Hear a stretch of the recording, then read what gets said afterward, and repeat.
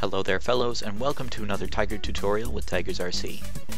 This time I've got something really special for you guys because on my channel I've just hit 50 subscribers. So I decided to pitch in the extra work and get this thing perfect. I've worked out all the kinks and now I'm proud to present to you guys the most efficient witch farm that exists in the world of Minecraft. It's capable of producing, as of Minecraft version 1.8.1, up to 8,100 items per hour. So let's get on with the explanation for this and the tutorial. Alright fellows, in order to understand the witch farm that I've made for you today, you're going to have to understand a few other things. First of all, the mob spawn algorithm. As of Minecraft version 1.8, it works something like this. Minecraft would choose a random air block somewhere in the world. Then it would go from that air block and go somewhere in a 5x5 radius, I believe. Something like that. And it would choose another block. It would check what mobs could spawn on that block. And then, around that block, it would choose random other blocks and it would spawn those mobs. In Minecraft version 1.8.1, it was changed ever so slightly so that Minecraft wouldn't choose an air block, but any non-solid block or air block. This means that mobs can now spawn if there is an entire field of roses or glass. You can still have one block that a mob can spawn on. This makes redstone able to be much more compact and still allow a perfect spawn floor. What I mean by perfect spawn floor is that all of the blocks on the same height level as the place where you want the mobs to spawn are non-solid or air.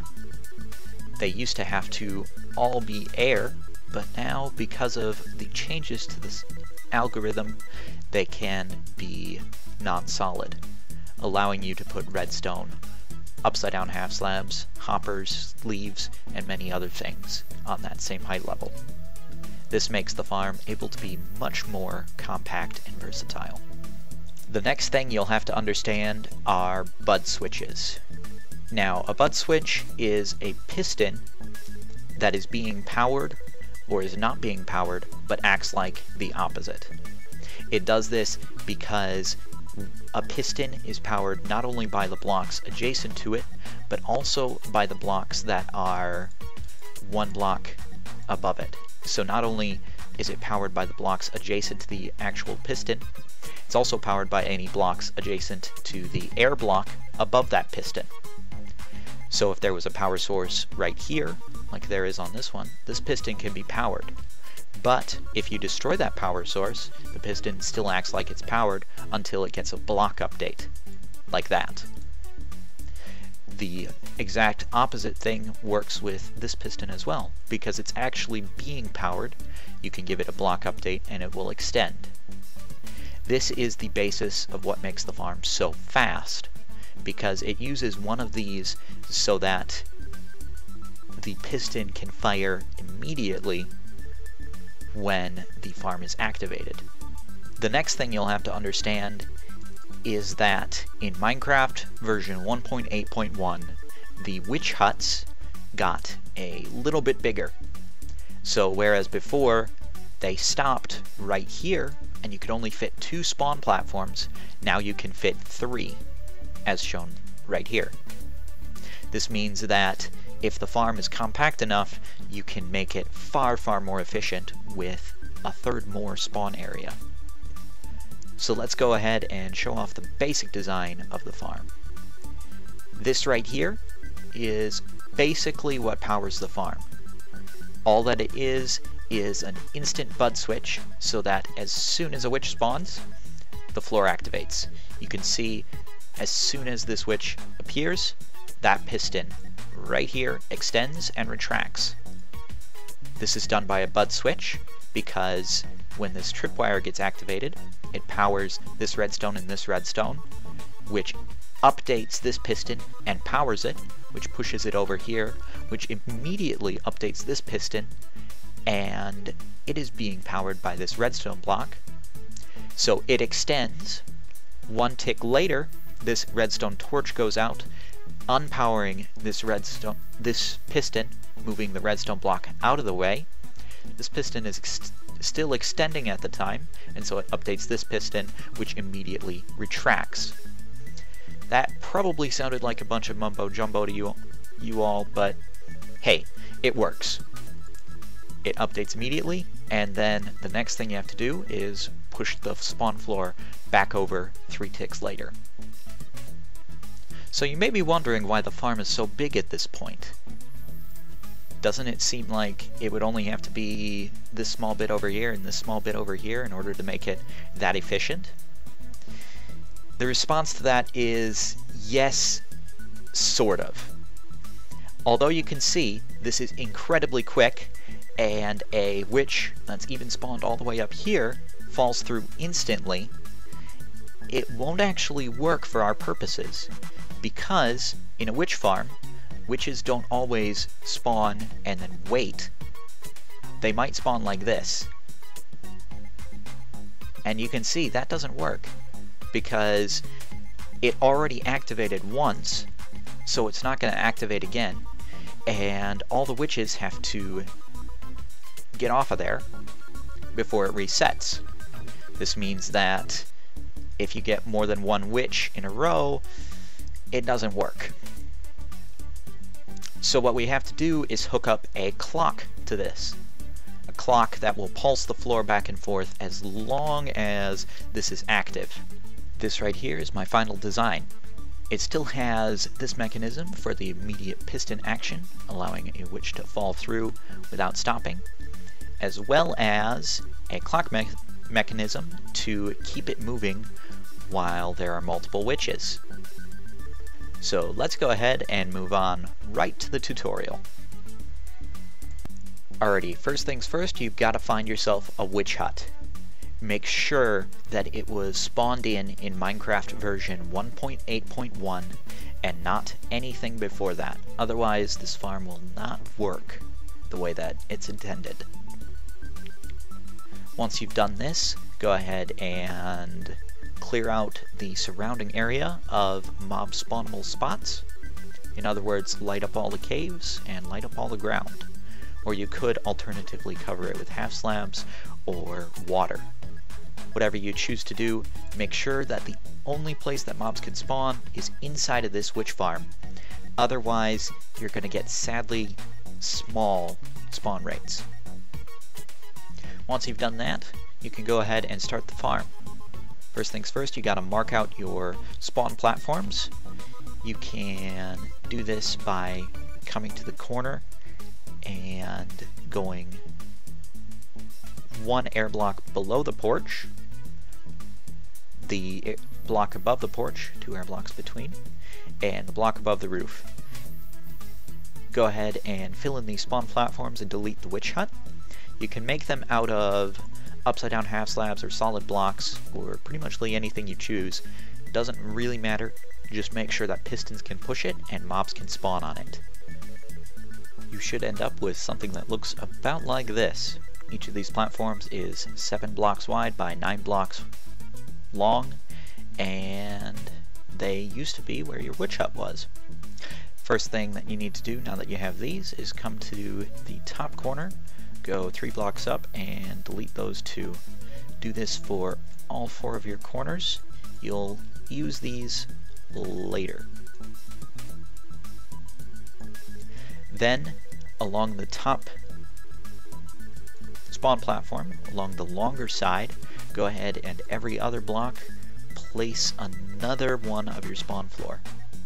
Then opposite those, so you've got the longer ones going here, shorter ones right here, go ahead and place another one on the opposite side, so that way you've got an 8 long strip for each of these, and they kind of mesh.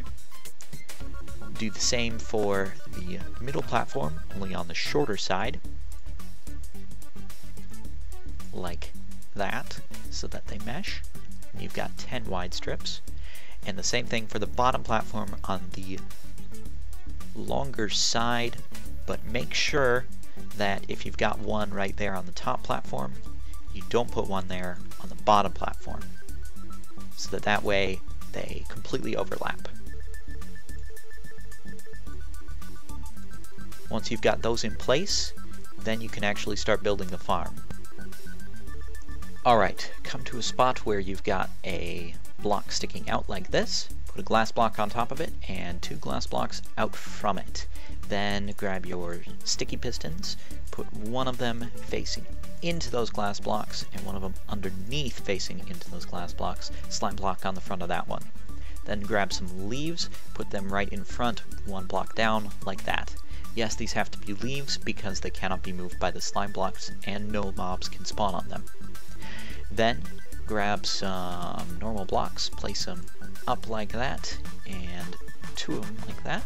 1 block up there, normal piston on the front there. Then underneath, go ahead and put a redstone comparator on an upside down half slab right there. Block out of it, and another upside down half slab right there with redstone dust on top. You're going to want to put a obsidian block on top right here, just so that this slime block can't actually move this piston. Then grab your redstone blocks, put one of them right there, and put a sticky piston facing into it, like that. Sticky piston facing out right here, and a half slab right there. Now you can go ahead and arm the system by putting 2 redstone dust right there and a redstone torch on the back right now. This means that your system is actually armed and ready to go, so if you activate this redstone dust, it will push across.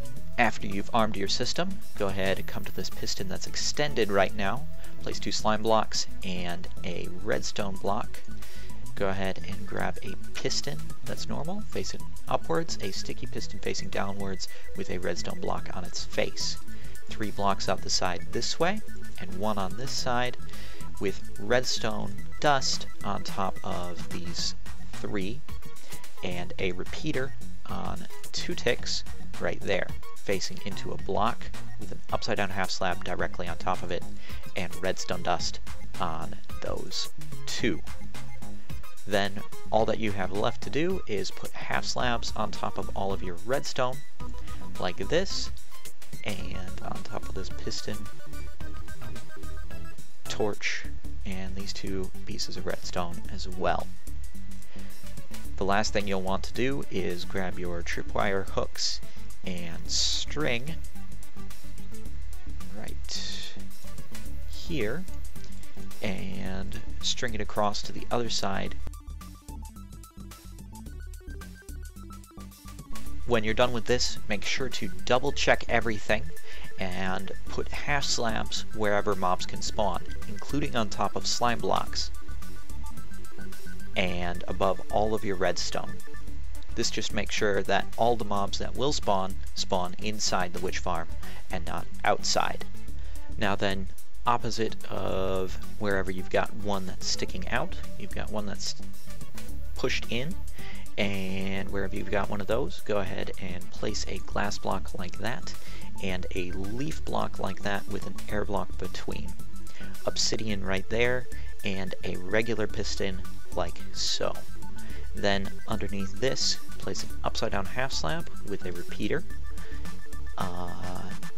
that's running out of a block that has another upside down half slab and another repeater that's running out of a block that has 2 redstone that's on 2 hoppers like this.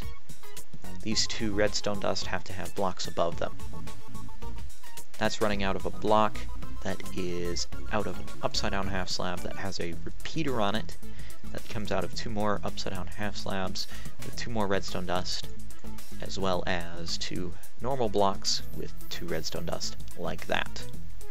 Please notice that these hoppers should be upside down half slabs wherever you're not on the top floor of your spawn mechanism. So if you're building it for this floor or this floor, those can be upside down half slabs. Next, go ahead and grab a block of redstone right there, block on the other side, repeater on 2 ticks running into a block and an upside down half slab like that, with a sticky piston facing downwards right there. Then go ahead and put a redstone block right there and 2 slime blocks like this with a block like that and a sticky piston facing into them. This is the basic mechanism. You can go ahead and grab your tripwire hooks and string it all the way across to the other side like so. Once you've done this, you should see that it works, and if you stand on the edge, it will pulse back and forth. Now, in order to finish it, go ahead and put half slabs on top of all of these blocks and all of the redstone, and grab some glowstone or torches or whatever you prefer, a light source of some sort, and put it on the end right here. Once that light source is there, you can go ahead and spread it across all of the other slices as well. The next thing that you have to do is go ahead and repeat this process for all of your slices. So wherever there is one block that's sticking out, like this one, build this slice right here. So build it here, and here, and here, and here, and all of these ones as well as the other 2 floors for a few times on each floor. Once you've done that for this one, and the same for this one, wherever there's one that's pushed in, then your witch farm is technically functional. Alrighty. After you've repeated that pattern over and over, you'll basically be done with the witch farm. There's only a few things left to do. First of all, you've got all of this area that's like this, but you don't want your witches to go there, so you should fill in any extra spots with glass. Make sure that you've got leaves next to wherever slime blocks would be in this area on the inside, but everything else should be glass, and you'll want to continue that glass all the way down to your collection area. The collection area is the next thing you'll have to do. Make sure that there are at least 28 air blocks between this block here, the bottom spawn floor, and where you kill your witches. That will ensure that they die instantly. You'll probably want to put an iron golem down there, as well as some sort of a hopper collection system. I do have a tutorial on one of those, and I'll link it in the description. The last thing that you'll want to do is make sure that no extra light can get in here. That's where these blocks that you placed earlier come in. You can go ahead and cover up the entire spawn floor, and from wherever there's each one of these blocks, you'll want to go out 15 blocks in both of those 2 directions and fill in that area, just like I've done over here on these 2, like this. That prevents any unnecessary sunlight from getting inside of your farm, and makes it so that it works at maximum efficiency all the time. Once you've completed that and gotten all of your area filled in so that no sunlight can get in there, you've made your collection area and made sure that no witches can walk out of the farm, your farm is complete. That's all that you have to do. Alrighty fellows, I think that's all that I've got for you this time. I really do hope you've enjoyed and found this useful. I certainly had a ton of fun making it, and I hope you guys have a ton of fun using it. So, thank you so much for watching. I really do hope you've enjoyed. If you have any questions or concerns, post it down in the comments and I'll get to you as soon as I can. And yeah, until next time fellows, so long!